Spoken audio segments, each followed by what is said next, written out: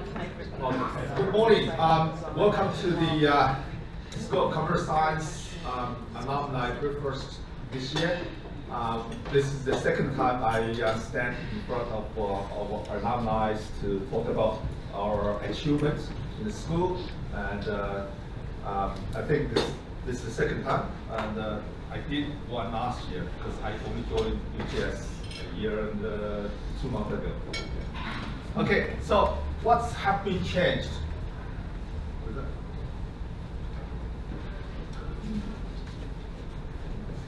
What has been changed? We are now called computer science. We, as you probably know, that we used to call ourselves as software, scope software. But when I came here, I decided that with consultation with my staff members, we think that computer science is best named to. It's the best one to name ourselves. So we decided to move our name to computer science. And of course, the university finally approved it early this year, and we formally launched a event to call ourselves as computer science from June 2019. So now we're called computer science.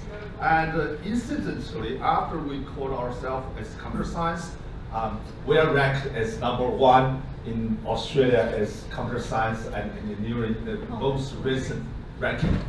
So if you look at the most recent ranking in Shanghai Jiaotong, the world universities, top universities, we are now ranked 29 in the whole world in computer science and engineering, and the #1 in Australia. If you look at that, here is the URL, and if you, I got, I think that's hopefully works. And otherwise, continue.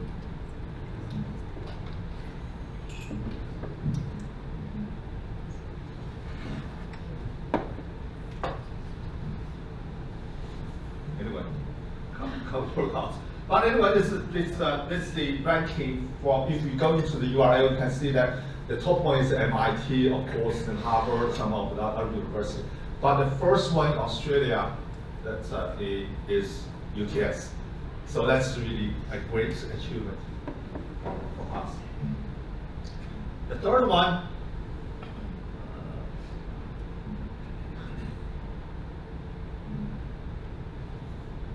is that our university also approved to establish a new center called Center for Cybersecurity and Privacy.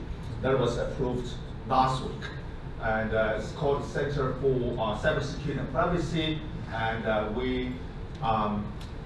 that's probably was about 30 people around the university, mainly from our school.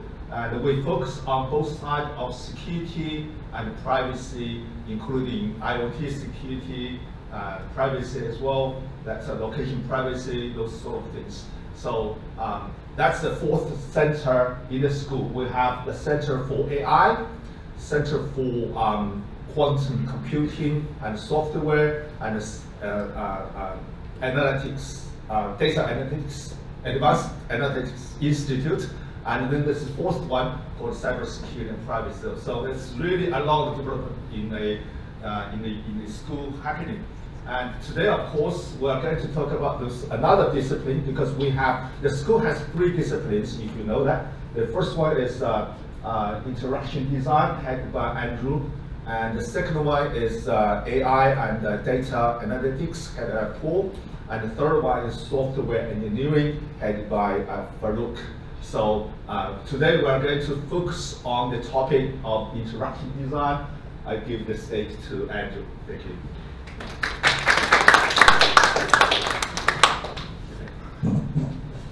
Thank you very much, Wan Lei. Just bring up my slides. So it's a relatively small group of us this morning. Thank you all very much for coming. It's going to be a little bit informal. When Wan Lei sort of invited me to participate in this breakfast, I was sort of thinking about what topic should we talk about. And the first one that popped into my mind was Schmirtual Reality. which is my kind of informal term, which might catch on, but I doubt it. In terms of blending, the blending of the virtual worlds and the physical worlds, it's become a particularly kind of, I think, a particularly kind of interesting topic in recent years with the re-emergence of virtual reality and augmented reality and so on. So for me, it's thinking about how we can get the magic of digital, how we can make things appear and disappear at will, you know, in massive scale, but also with that tangibility and natural interaction that we get from physical objects. So that was the very broad topic that I kind of hand-waved in the direction of our wonderful panel. And so what I think we will do this morning is each of us is going to talk for about 15 minutes. I'm going to keep strictly to time, especially for myself. And then after that, we will throw open to questions from the floor and just a bit of a panel discussion. Again, we're a relatively small group, so maybe you don't want to use this, but I have set up Slido. So if you go to slido.com on any device that you have, and type in that code 4274, you can type in questions and comments and things like that there that will appear on my screen up here. And well, what I think we'll do is each of us will present first, and we won't take questions at that time, unless there's something really burning, but you could sort of stick your hand up. But after we've all presented, then we will go through the questions that have come through from Slido and also any other questions that you might just call out. Before I get into my sort of presentation proper, I would just like to talk a bit about interaction design at UTS. So we have an undergraduate major and a sub-major. So if you're doing an undergrad Bachelor of Science in IT degree, or a Bachelor of IT, or Bachelor of Software Engineering or something like that, you can choose to do a major in interaction design or a sub-major in interaction design. And we currently have around about 500 students enrolled in those, so it's big. A lot of students that are doing interaction design in our undergraduate cohort. We also have a relatively new Master of Interaction Design course that has around about 40 students. I think have been a while since I've actually checked the numbers, but has around about 40. And a great Cert of Interaction Design that's kind of partnered with that. We have 13 full-time academic staff in the discipline. And in terms of research, we have quite a very active research program as well. We had, to give you some sense of the scale, we had a research income of about 1.3 million in 2017, 2018, and probably quite a lot more than that this coming year. I should also briefly introduce our panel. So as we can see I was going to say in the middle there, but Elisa is here, and she's a professor in our school, Professor of Human-Computer Interaction. And she also has a position at Eindhoven University in the Netherlands, so she's often flying between the two places. I won't go into, you can read the slide, I won't read it to you, but also Lisa is going to talk about her research in her presentation. And also we have Vivica Wiley, who has probably the coolest job title that I've come across for quite a while, the Head of New Things at Choice. So that just goes to show what you can do when someone says, here, you can say what it is that you want your job title to be. And Viv also said he's just come from a meeting, like he's been up since 2 AM, he's been reviewing papers for the SIGGRAPH Asia conference. So there's been a big sort of panel discussion that he's been involved with, a virtual panel discussion he's involved with as part of that. So thank you very much for giving us your time this morning, both of you. Okay, so now I can start the timer. For my 15 minutes, because that first bit doesn't count. So now I'm just going to talk about some research projects I've been involved in, and which all kind of to some extent explore this Schmirtual kind of thing that I'm talking about the blending between virtual and the digital world, between the digital, the virtual worlds and the real worlds. And I do this as part of my work at the UTS Animal Logic Academy. For those of you that don't know, the UTS Animal Logic Academy is a partnership between Animal Logic, the film and visual effects company that makes like Lego movies and Matrix and Great Gatsby and like pretty much probably every good movie you've seen in the last 25 years. It's a partnership between Animal Logic and UTS. And we've made a professionally equipped studio, I'll put a photo up, here at UTS that has room for about 60 seats. We have a better technical setup and a better physical setup than the people at Animal Logic, and they get really annoyed with us when they come to visit because they see the students have a better setup than they do. We have also a screening room, lots of virtual reality or augmented reality equipment to play with. And we have students that are working in that master's course that are there from January through to December, Monday to Friday, 9 to 5, all day, every day. So it really is like working in an animation and visual effects studio. Probably like a startup is the kind of vibe that you have. But it's not like your regular uni course where you're there, 5, 6 hours a week or something like that. It's really immersive. So very interesting. I could talk a lot about it, but I won't. But suffice to say that the students are very talented. They do a lot of animation for the screen, but we also do a lot of stuff, like more innovative stuff, where we get them to use the skills they have in visual effects and drawing and animation and so on. We get them to use those skills in other areas than they might naturally think of, like maybe data visualization or an augmented reality, virtual reality. I've got an example of some projects later on that will give you a bit of a flavour of that. So the themes from my research and the research groups that I'm a part of is basically practice-based research. We are not theorists as such. I mean, we make contributions to theory, but we do that through making things. Through being involved with real-world projects, making what we believe are innovative sort of technologies, or making innovative use of new technologies. We do interesting things, and through that we learn what techniques are effective and what techniques are ineffective, and through that sort of come to contribute to theory about how to make things that work, how to make good designs. The first project I'm going to talk about, which I think is an example of blurring the line between virtual and physical, is a recent PhD graduate of ours, Alumni, who is a professional drummer. He plays like acoustic drum kit professionally and has toured around the world doing that. But he made for his PhD the air sticks, which are basically kind of like glorified Wii controllers that let you play the drums without drums. So by going like this, you could trigger the sounds of ticka ticka ticka ticka ticka ticka psh. And so his PhD was all about what are the implications of that. It's not really that interesting just to play physical drum sounds without drums, although that is kind of interesting. But he's more interested in like, how does this open up new possibilities for different kinds of percussive music and for different kinds of performances, also including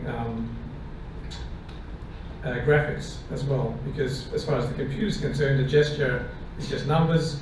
You can link that to sound, you can link it to vision, you can link it to anything that the computer can do.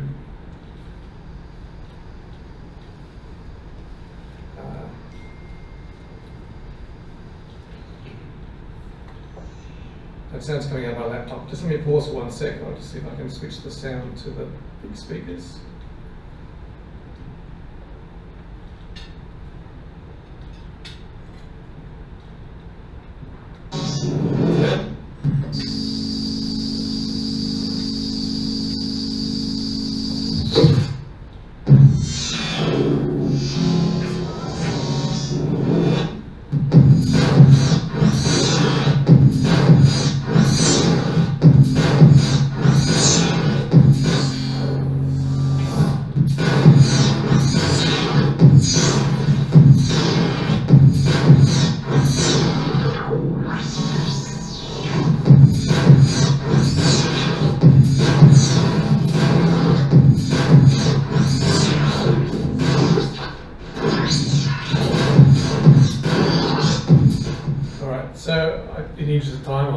Short, but you get a sense of what's going on there. So what Alon's thesis was about was like, how do you map gesture to sound and vision?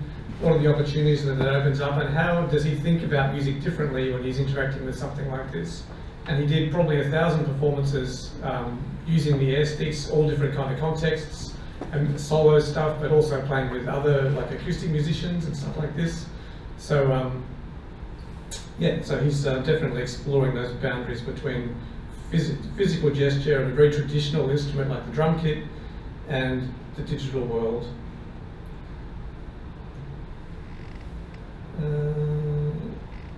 Maybe I guess I have to play this because this is a project I've been involved with for many years. But this is a collaboration we have with a dance company, Stalker Theatre. And this is a performance, let's turn it down, that we developed with them for a children's show. Well, they developed the children's show, but we developed the interactive technology.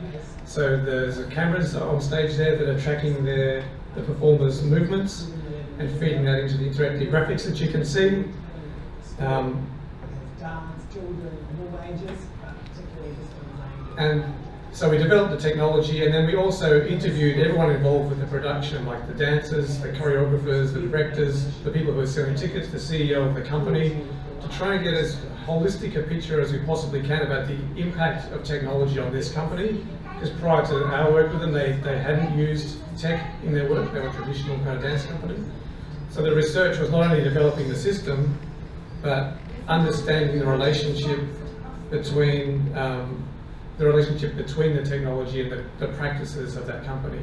And it really has transformed them. They're now basically a new media company, actually, and they're selling installations and performances sort of around the world. So we just got back from a tour in Shanghai about 3 or 4 weeks ago. So yeah, that's another example of where a traditional physical kind of, very physical kind of art is incorporating digital stuff, and the relationship between those two things.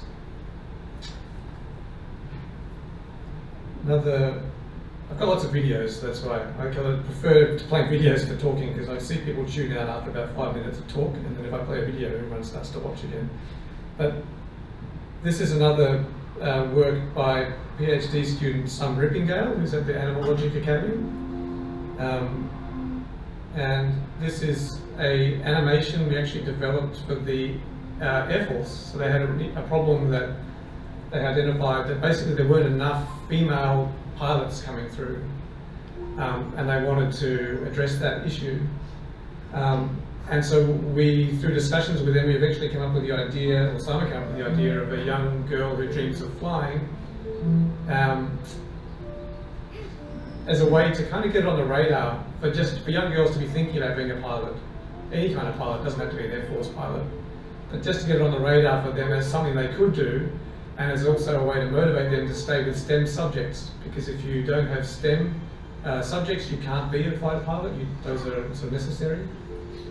But where the Schmirtual thing comes in is all these trees that you're seeing here in the shot are all actually miniature trees that are shot with a camera mounted on the end of a robot arm.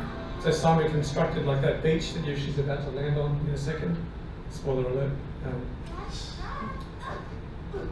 That is all actually made, so it's a physical set, sort of about as big as the half of the stage up the front here, I guess. And yeah, we use a robot arm with a camera mounted on it to construct very precise camera shots, and then the character, Jasper, is digitally sort of superimposed on that using what are now traditional animation techniques. And the idea is you get a real nice blend of the physical stuff, the miniature set, and the virtual stuff. Again, we're trying to get the best of both.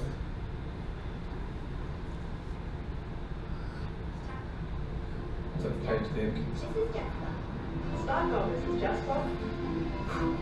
Elevator angles 30. And by the way, that is the voice you heard at the end there is actually the voice of the RAAF's first female fighter pilot, who coincidentally, when we met her, has red hair and looks very much like Jasper. So she's got photos of her as a young girl that look, yeah, scary. So it was all coincidental.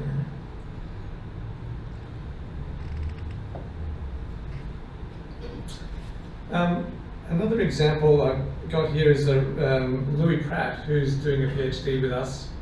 Louis is a sculptor, but he's been doing a lot of work with 3D printing and sort of robotic fabrication techniques.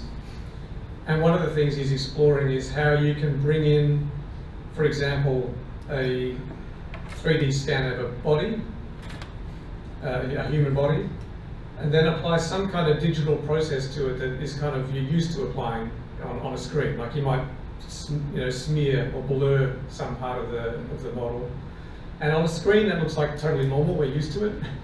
But what he then does is he takes that smeared kind of model from the computer and 3D prints it, and then you end up with like a life-size 3D print of a human body, but with the face smeared, for example. And when you see it in that context, it's a very different, you perceive it completely differently.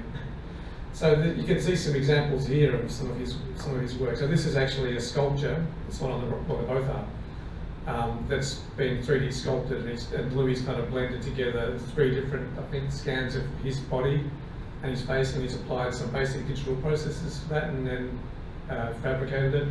And another example over here, also a 3D print. And then just to demonstrate that not everything we do is kind of in the arty-farty area. I mean, I sort of have a bit of an arts background, so I kind of naturally drawn to that kind of thing, and I also think it makes an excellent test bed for like pushing the boundaries of stuff, where you don't have to get permission. It's kind of normal in a way to kind of go beyond the boundaries if you're in an art context. So it gives you a nice way of really pushing things in new areas. But we do also do more grounded things, I guess, and we have done recently a partnership with Retriever Communications and Transgrid, and also actually Otis Elevators, on how we might use augmented reality for field technicians in order to help them do more effective work, maybe, and have access to the data that they need, kind of where they need it, hands-free, so that they can actually be doing what they need to do to fix an elevator or to fix an electricity substation. Yeah, have their hands free to do that, but they can get access to the information they need that will help them do their job more effectively. And so this is just a video of a prototype. The audio for this. Of a safety application. So when a site worker comes, when a field technician gets onto a substation site, the very first thing they're supposed to do is check the list of safety hazards for that site. But usually the list of safety hazards is often in like a remote corner of the site, and to get to that remote corner of the site, they've got to walk past about 24 safety hazards. So it's actually much more effective, we think, if they have, say, augmented reality glasses or something along those lines, and then when they get there, they can just scan the site, and their safety hazards are marked up at the actual location of where the safety hazard is. And they can also enter their own safety hazards as well, so if they spot something that's unsafe, they can enter it and mark it up. So yeah, this project's really just about, first of all, tailoring technicians to get a sense of their day-to-day work and what the realities are of the situation that they're in. And it's about then coming up with a series of prototypes, of which this is one of the sort of more, this is where we ended up, we can start with this. Coming up with these prototypes and then taking them back out into the field again and assessing, okay, well, in what ways were they effective, in what ways weren't they effective. And pretty much any technician that we showed this to kind of goes, okay, yeah, well, there's still some clunky things about it, and the headset, the HoloLens headset you're using is really heavy, and I'm not so sure about that. But they kind of say, we kind of get, basically within 5 years, we could be guaranteed we'll be using this. Because they can see the benefits are clearly there, it's just a question of, maybe another generation or two of hardware. So yeah, but it's another interesting blend, I think, of the virtual and the physical, in a very, very obvious way.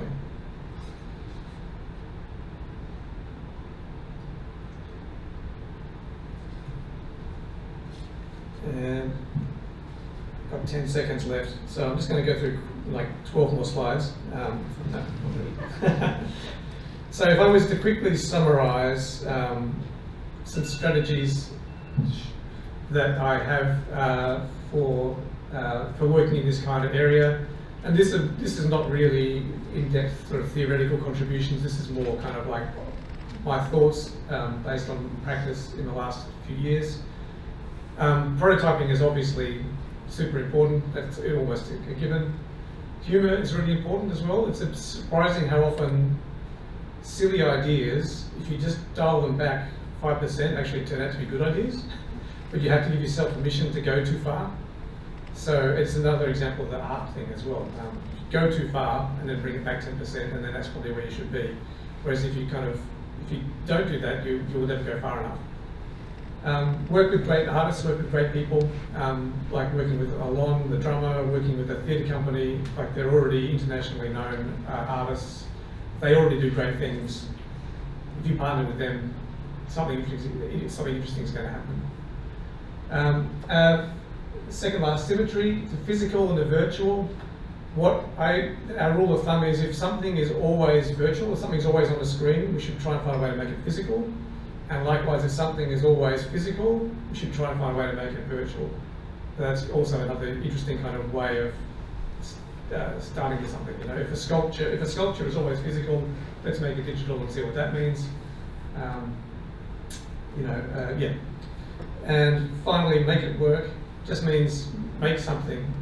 So having an idea is great, but actually making it work, that's when people actually pay attention.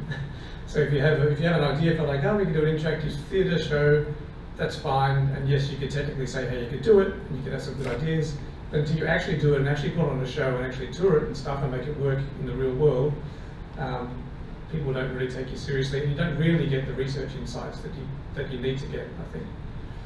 So that's my slightly longer than 15 minutes worth of presentation. If you have any questions, I'll be happy to take them later as part of the panel discussion. But for now, I'd like to hand over to Viveka.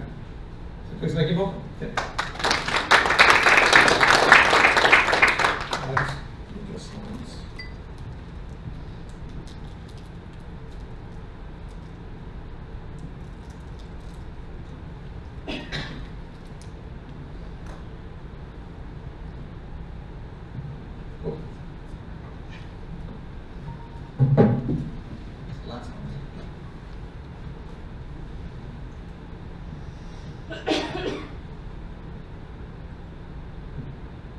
Okay, so I didn't have an organizing principle for the slides I'm about to show you, so I put them in chronological order, which we'll do. And it reveals something, which is what Andrew just said.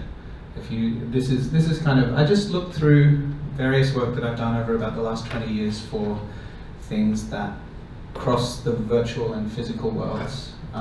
Some as university projects, some as research projects, some for industry. For all different purposes, with all different pressures and forces acting on them. But if one of the pressures and forces that's acted on them is maturity and time and better understanding of what I'm doing. And one thing you might notice as we go through is that as I proceed, more and more, the virtual and physical are colliding and becoming one. So, that's my website. That's Ba or Chang, which I'm probably pronouncing wrong. This is a symbol which doesn't translate perfectly into English but it relates to place. But because most people can't type that on their keyboards, the other URL goes to it as well.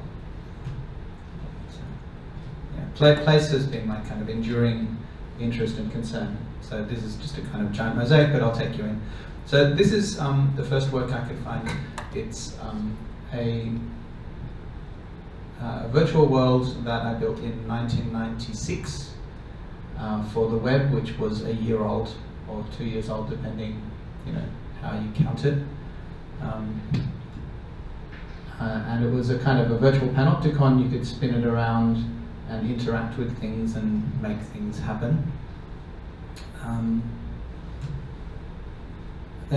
So that was kind of my undergraduate design degree, and then straight out of that into industry.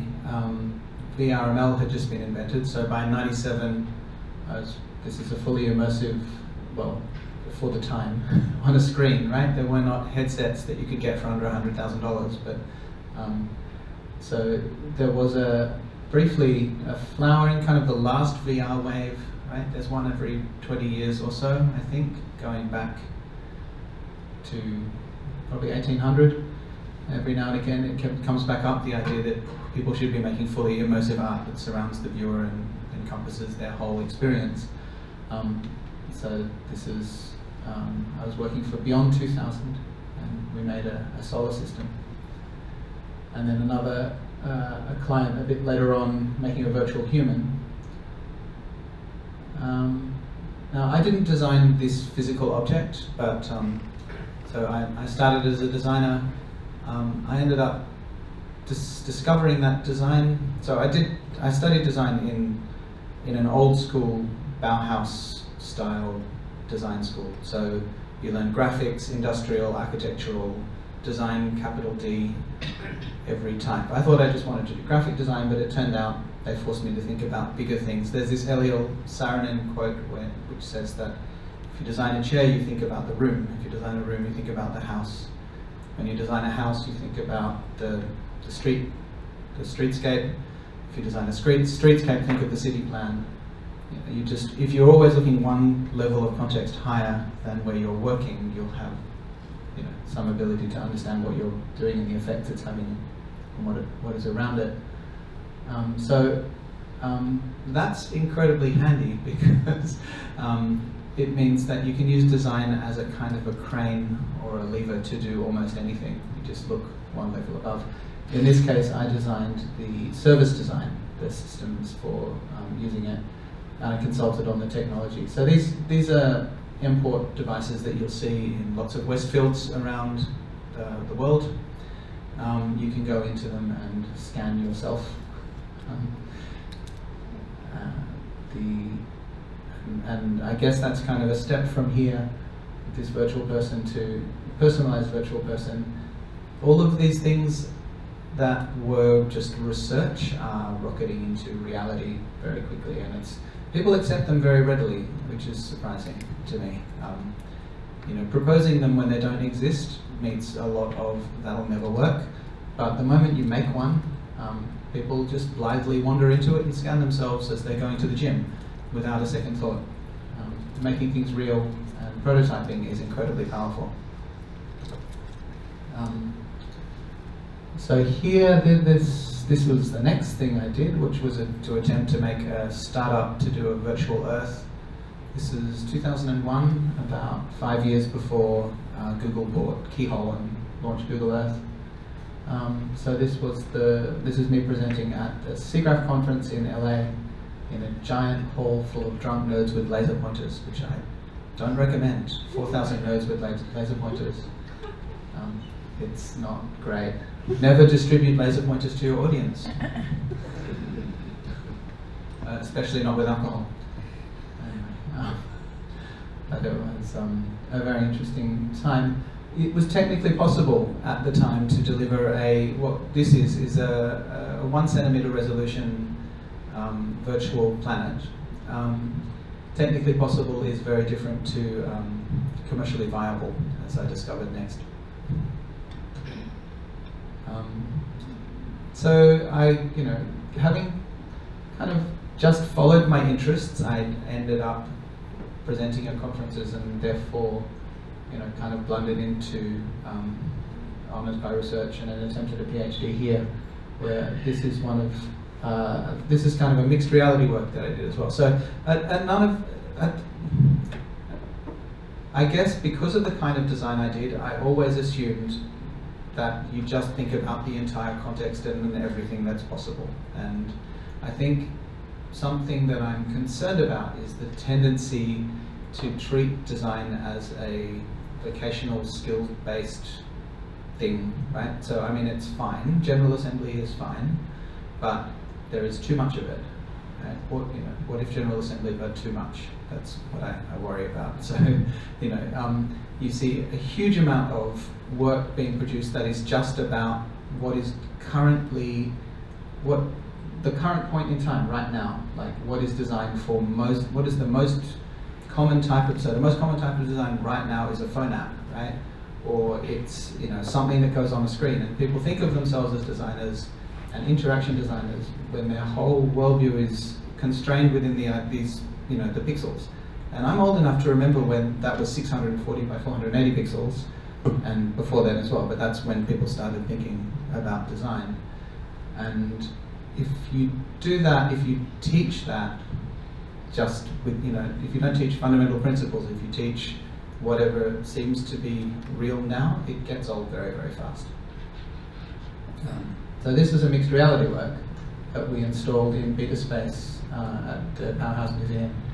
which was something that Andrew was instrumental in making possible. And it's a very technically simple work. There were floor pads underneath, like little pressure pads under the floor. This is before computer vision was really easy to do. And as you jump on the floor pads, so you start out, you see a screen with a representation of the room you're in, and as you jump on the floor pads, the representation slowly changes to kind of where the wild things are, forest. That was surprisingly immersive and effective. Lots of kids used it and loved it. The main thing we focused on, and we designed this through, and like this is why I think the action research approach that Creativity and Cognition Studios takes is so powerful. We would have thought that to do immersive design, it's really important to have an avatar of yourself in the space. But by iterating it and trying it with actual users, we discovered that far more important, like that introduced a 1/10 of a second lag, and then taking them out again and doing other work to reduce the lag was much more important for the users. So, there's good research to tell you that lag and delay are a problem. But without testing it on people and iterating the design, we wouldn't have realized that it was the most important factor in immersion in this situation. You might see a connection between this work and my later thesis work. This came from a preoccupation with, design usually tends to start with a problem. In this case, the problem of the fact that I was often, I think by drawing, and I'm often in a different place to the people I'm trying to collaborate with, like the meeting that I'm in, like the 9-hour meeting that I'm taking a break from right now, where I'm collaborating with a bunch of people in Los Angeles. I like to be able to draw and communicate, so I built this system that lets you use physical objects and cameras. It's technically fairly straightforward, really, to do shared drawings between people in different places. This is my currently paused PhD work. To my great good fortune, nobody else is doing much work in this space still. There was a huge amount of flowering of this kind of work in media spaces in the 80s, but immersive virtual reality is the trend of the moment and has kind of taken over. I'll skip through some of the less interesting work. I ran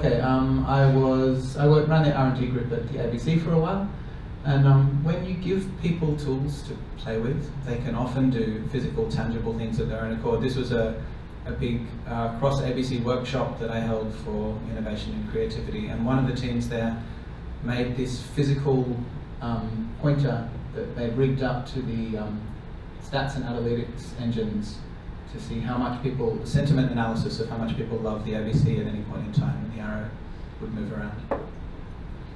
So just a little actuator and a motor and a connection to a sentiment analysis of analytics engines produced this kind of very, very compelling thing. What else? And okay, I won't show. I should probably have showed the video for this one. This is in that group. I was working on systems for localization and recommendations. Any of you who've worked in recommendation systems know that this is a very live, active area of research. People like Netflix have made advances. Data61 has done some really strong work in recommendation systems. It's sometimes a little bit hard to communicate what the purpose of it is beyond just saying, if you watch this, you might want to watch this other thing. These technologies can actually, people will jump to the first idea of what a technology is useful for. So to open up the idea space, my team built this design fiction and there's a little video, and in the video people get their coffee, and with the coffee receipt they get this personalized news feed from the ABC.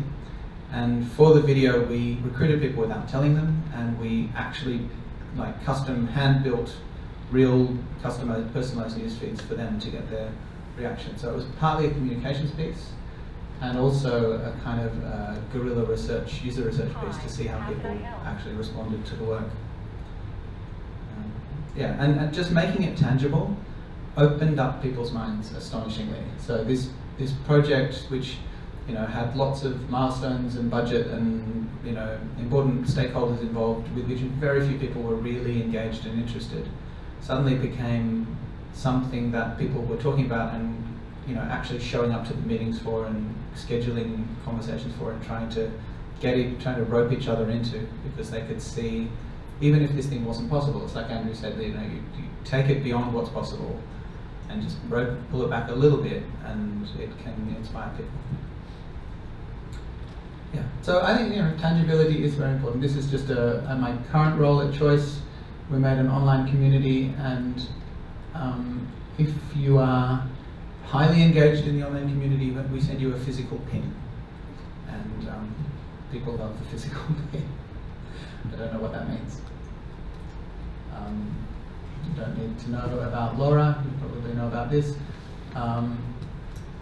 This is an immersive property inspection tool. Oh, okay, and I'll finish on this one. So the most compelling and successful thing we've done at Choice was to take something entirely virtual. So Choice had this database of free-range egg location, or free-range egg brands, and the stocking density. So this is fairly dry information that was quite important, because in Australia the term free range doesn't really mean anything in law, right? You can say just about anything and call it free range. But CSIRO looked into it and Choice did research, and what free range means to people is hens outdoors, no more than 1,500 hens per hectare, which is about 7 square meters per hen, able to get on grass, these kind of things that's what free range means to people. We had the data, for 20 seconds, but it was hard to communicate it. And so we started with research about how do people actually buy free range eggs, right? And when do they make the decision? They make the decision in the shop. Very few people want to look it up on a website and look at a table. They really are doing their thinking in the moment when they see the eggs. So we built an augmented reality free-range egg detector, and it's just computer vision image detection of the box tops, the labels, calling a database of stocking densities, which then generates this visualization of either loosely packed or tightly packed chooks. And this has been used in nearly 3 million egg buying decisions in the last 2 years. It's been downloaded 250,000 times. It's still being used 40,000 times a week. It can be blending, like just thinking about how the virtual and physical worlds can work together seamlessly, and putting in a little bit of tuning. We iterated the interaction design until it felt really clean, and we thought this was just an experiment that a few nerds would use, but if you make it easy enough to use, it's very compelling and straightforward. I don't like the word intuitive, but learnable, very, very rapidly learnable. So yeah, some things. Great. All right. Thank you very much.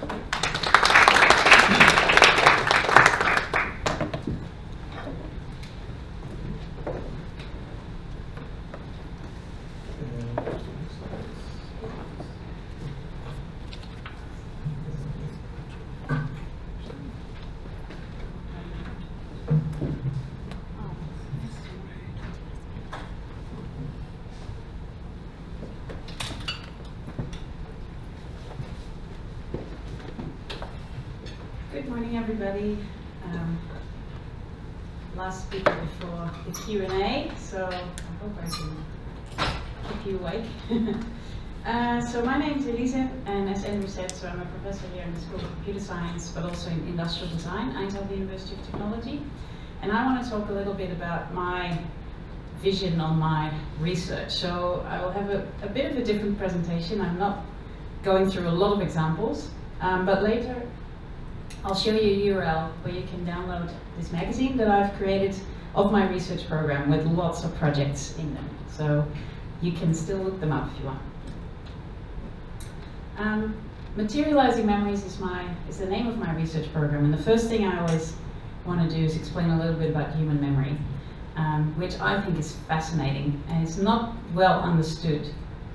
But I was wondering who of you have seen this movie, Inside Out? Some, almost half. I can highly recommend it for many reasons. I love animation movies, even though it's not an animalogic one, sorry. But Inside Out explains human memory quite well. They don't get everything right, but they get a lot right. So very briefly, this is inside the head of a young girl called Riley, and these characters represent her memory and how her memory is stored. So if you see the yellow girl over here, her name's Joy, and she colors all the happy memories yellow. And the blue girl, of course, is sadness, and she colors all the memories blue, the memories that are sad. So emotion is very important in memory, and if you have really strong emotions, your memories stick much better because they are stored in a different part of the brain even. What's interesting about memory, or a lot of things are interesting, but is that it's a reconstruction, so it's not reproduction. And that's where the movie got it wrong. So if you look in this image, in the back you see all these marbles stored in these big archives. In the movie they say a marble would represent a memory, and if you would find the right marble, you will remember. And that's not how it works. We have thought that until the 1960s, until neuroscientists figured out that this is not the way it works. It's a very intuitive way of thinking about human memory. Human memory is much more complicated in that it's kind of like a statistical process, which is kind of boring, and it takes the mystery out of it maybe, but it's how strong relations are between concepts that are stored in your brain. And these relationships are based on rehearsal, how much you see things, experience things, talk about it, etc. Anyway, long story short, where would we be without our memories? We would not have an identity, we would not have opinions, we would not be able to start and maintain relationships. We would not make plans, make goals for the future, and of course there would be no heritage. So we use our memory in everyday life all the time, even though we're usually not aware of it. My research focuses on what's called autobiographical memory, and it's important to mention because there's 250 odd types of memories identified in literature, which means we don't know, we don't understand it. There's different groups of people studying memory in different ways. So we look at memory that you have experienced, and it's events of your life, which is very different from, for example, learning how to ride a bicycle, or learning facts, or having like traumatized memory. So autobiographical memory is the memories we all share with each other. And for instance, that's the social function that's mentioned on this slide. So we use it to, when we meet people, we share something about ourselves. It's based on our own memories. But also when you know your friend for a very long time, you share those intimate details with them as well. AM is also used for representation of yourself. So identity, creating a sense of continuity as well. So we make life stories about ourselves that might not necessarily be correct. And also a directive function, so about future plans, etc. So my research has a lot to do with remembering, and I do that through design research, so using design as a tool to gather knowledge in the area of interaction design, human-computer interaction, user experience, and user-centered design. So all of the things I'll be talking about is people-centered. The areas I'm interested in, apart from memory, is also tangible interaction, and that's where the materializing comes in, physical things that link to digital information. So what we do a lot is we work with cues, and cues are little bits of information that help you reproduce a memory, or reconstruct. Sorry, reproduce is not the right word here. So this is one of my former PhD students when I organized a photography workshop in the Rocks. So my team is based in 3 countries, so in Sydney, Eindhoven and Dundee in the UK. And whenever I get most of them together, we try to do a Materializing Memories Day. We call it a Making Memories Day. So in this case, I bought these letters M, we walked around the rocks, and we tried to take photographs to basically it was for team building, but also to think about, you know, where do we want to go? What are our themes? Where do we want to see the research go? And what my student is doing here, he's taking a photograph of someone else taking a photograph, and that's basically what we do. We observe people creating media to support their remembering. And these media, they can be used as cues. So why is this relevant for interaction design? So these cues, we have them on our devices, we create them through our devices. We use them in communication. There are all kinds of media that you can use as a cue. It doesn't even have to be media. Sometimes people can be a cue, or a location can be a cue. We use all kinds of apps and websites, all kinds of things that we do in everyday life to support remembering and remembering practices. And if I can point you to one app that I use every day that I think is a lot of fun, it's called Pick Your Moment. It coincidentally turned out to be a Dutch startup company, and what they do, they send you a random message throughout the day and ask you to take a photograph. Very simple. And you don't get time to think about it, you can't edit it, you can't compose it. It counts down 3, 2, 1, and you have to take a photo.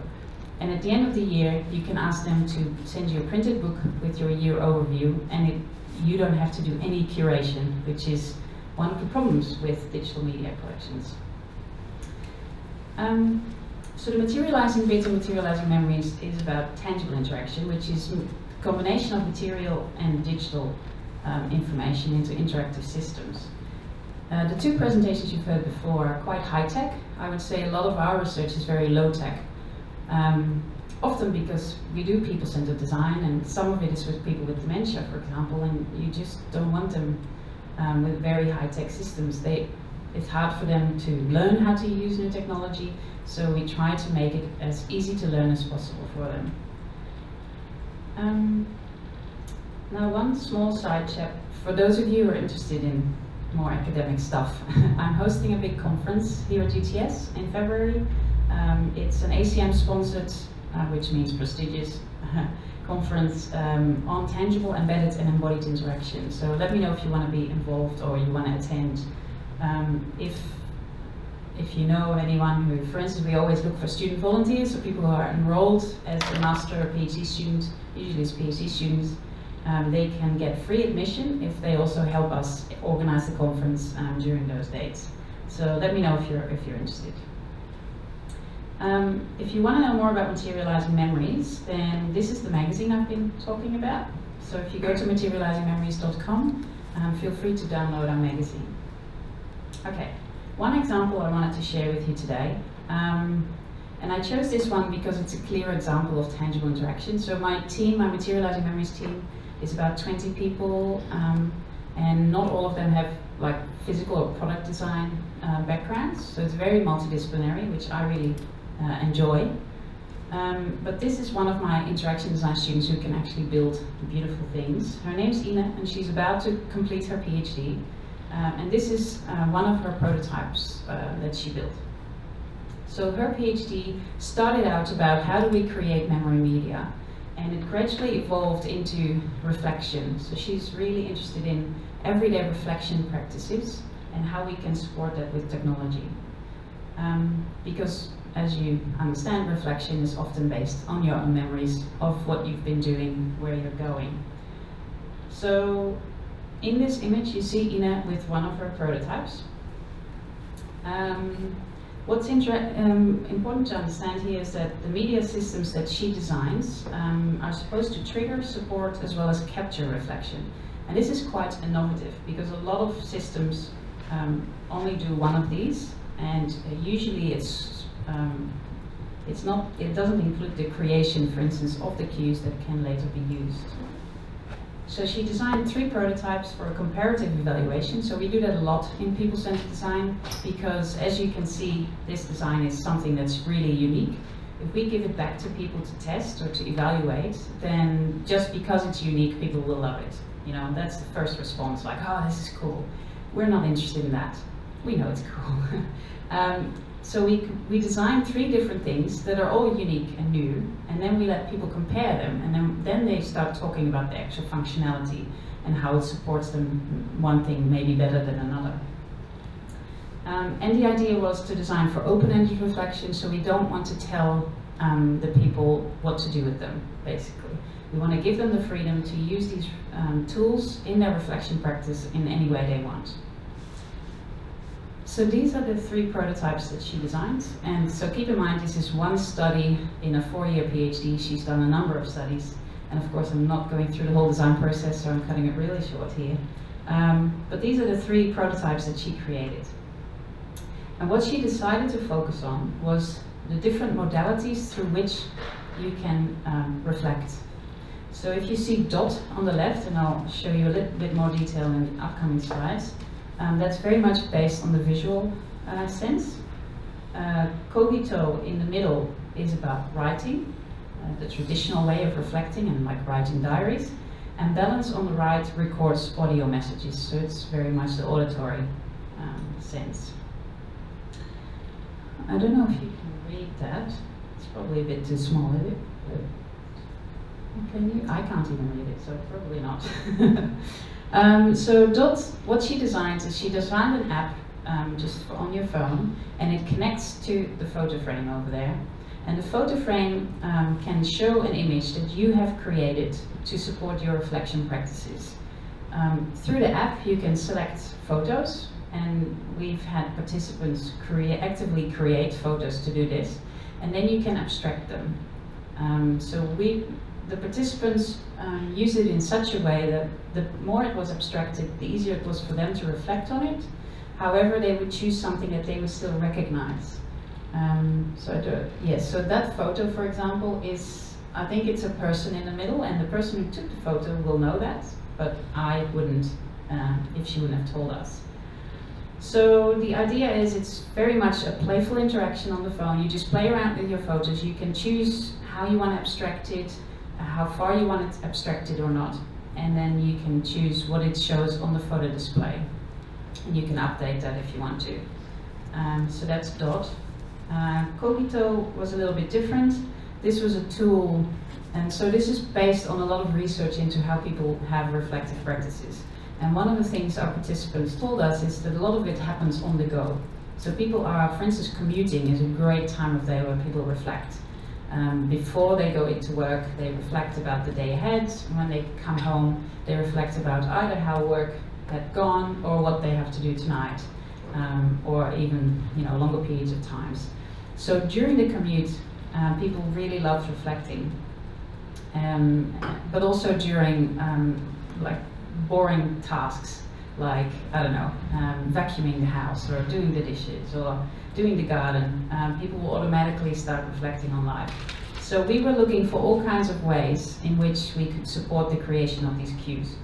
So with Cogito, people could send text messages to this pyramid, and the pyramid, if you would open it up when you would come home, so all these devices are at home, the photo display and the pyramid, if you would open it up, it would show you some of the text messages you've sent that you aim to use for reflection, and then you could sit down and write about it. And the idea was that if you show them 3 messages, they will compare them, or they would see trends or themes, and that would support reflection. The third one, balance, a lot of participants put it in the hallway, right next to the front door. So when they would come home from work, during their commute, they would have reflected on stuff, and they would feel like, I want to record it. So balance it's open-ended, so you can choose if you see the metal circles on top of the white ball, if you press it, then you can start recording audio for 10 seconds only, so it's brief on purpose, because otherwise people will just ramble, and that's not very useful in this type of system. So you could choose the left one or the right one, and it was up to you how you wanted to do that. So some people use the left one for work reflection and the right one for private life reflection, or for things that were going well versus things that could use some improvement. One of the things we learned about balance is that because it's recorded, people felt it was quite final, so they felt, I have to finish my reflections before I actually can record it, when it's worth recording. So as you can see, so balance was audio-based, Cogito was text-based, and Dot was visual-based. I think I've explained the rest. Yep. So we did deployments of each of these prototypes with participants. 20 seconds as well. So we had them 6 weeks into people's homes. So we do that with all our prototypes because, you know, we can have theoretical reasons for why things work, but, you know, people just doesn't work for them. And some of the things that we found, you can see some quotes here. By the way, I'm happy to share my slides if anyone's interested, if you want to take a bit more time. So these are the different opinions about balanced cogito and dots. In general, people liked dots because it was very playful, and they really liked playing around with the visual distortion, let's say, of the photographs. But it was less reflective and less creative than the other two. So the visual easily dominates instead of supporting your reflection. We asked participants to rank all the concepts. So very briefly, singular reflection versus connected reflection, so where more things come together, and you can see that, well, opinions vary, so it was very personal, so some people really preferred one medium over another, but that a lot of the reflections were still single, where we wanted people to see bigger themes and abstract. Lighthearted versus deep, so you can see that dot is more on the left, so more lighthearted, whereas balance was deeper because people also felt they had to finish reflection before they could record. So people reflected, that was good. During media creation, which is what we wanted, which was really innovative, also on diverse topics, lower and middle levels. So we wanted the critical and deep reflection a bit more, and we saw that less than we expected, maybe because of the time they had the devices, which is 2 weeks each. That's always an excuse, I guess. We also found that everyday life reflection does not happen at fixed moments, but depends on opportunities and triggers, and that's what we try to provide them with just these couple of prototypes. Thank you very much. Okay, thank you. That's okay. So thank you to Lisa and to Vivica as well. Maybe we don't have as much time for questions and comments as I sort of planned for, because we all just went just a tiny bit over. But we do have 5 minutes. So it's, and I noticed, no, I don't think anyone has used Slido. Correct me if I'm wrong. Okay. So yeah, I'll just open up to the floor, I guess. Does anyone have any questions or comments for any of us or all of us?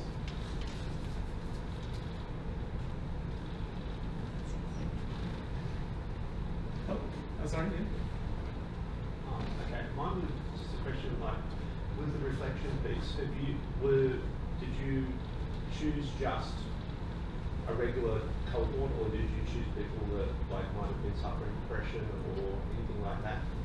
Good question. So we have very strict ethics regulations here at UTS, of course for very good reasons. So it's really hard to work with medicalized participant groups.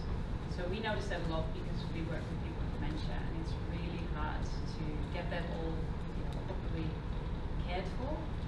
So for instance, in this case, it would have been too hard. Yeah. Also, we're design researchers, so we're not the experts who can actually say we can prove that this has a medical benefit. So I don't know if it would be that interesting to the group of people who are looking for kind of tools and techniques, because we do a lot of self-report, and it's very rich descriptions, so we do qualitative research. So we didn't do that for the reflection. We know that there's benefits. Yeah, we know the research about it, but we used healthy participants. Okay, yeah, I'm doing another. Mine is sort of a general question. I'm just curious about how you guys are thinking about and applying data. Like when you're gathering all this data from everyone, how you harness it, manage it, use it. What about the IP commercialization of that? Like how do you treat that in your work, or how do you? I'm just curious to hear your thoughts about that in terms of innovation and development around creating. Yeah, that's a really good question. I always focus on actionable information, actionable metrics, we tend to call it. So, and very little of what we gather is saleable as IP in itself. It's sort of knowledge that informs the work more than that. So, yeah. So in which case, my main method of preserving privacy is to try to avoid collecting personally identifiable information in the first place as much as possible. Having it means you have to deal with it. It's like trying to collect it. Yeah. Yes, same here in terms of privacy. We have very strict rules here at UTS, so you can never have names associated to any kind of information. So we have very strict procedures for all the participants and all the researchers. And in terms of data, it depends what you call data, because of course we have a very limited interest basically in what we learn from participants, and it has only to do with, in this case, the prototypes and how it affects their reflection. We tell them, it's voluntary. You can stop at any time. You can give us what you feel you would like to give to us, but you don't have to talk about things you don't want to talk about. So we don't log anything. We don't have that much data, I would say.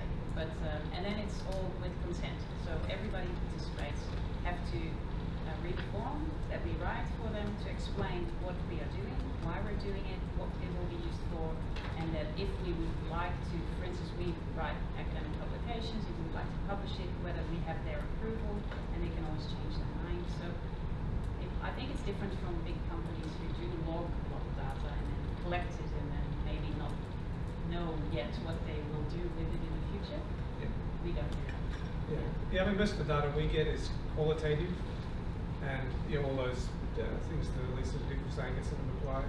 It can get tricky when you're working with commercial companies. I have a PhD student now who's looking at archiving and film and visual effects companies, because they're generating massive amounts of data all day, every day, and you can't archive all of it, even if you wanted to.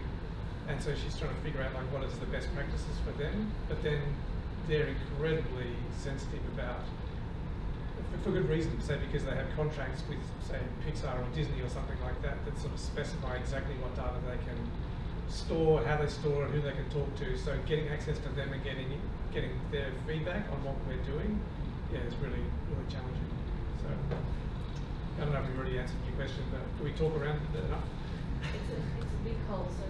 Okay, we can chat later anyway. Are there any other comments or questions? People keen to get on with their day? Please now have both of the slides, or all three of the slides. Sure. Yeah. Yes. Okay, so I think it just remains for me to say thank you very much for sort of giving us some of your morning to come along and participate today. Very keen to get the alumni sort of spirit happening at UTS. It's something that we haven't really done a lot of in the past, and we're very keen to build it up more. And so this is just like sort of one other step in that direction. So thank you again for that, and I look forward to seeing you at the next event. Thank you.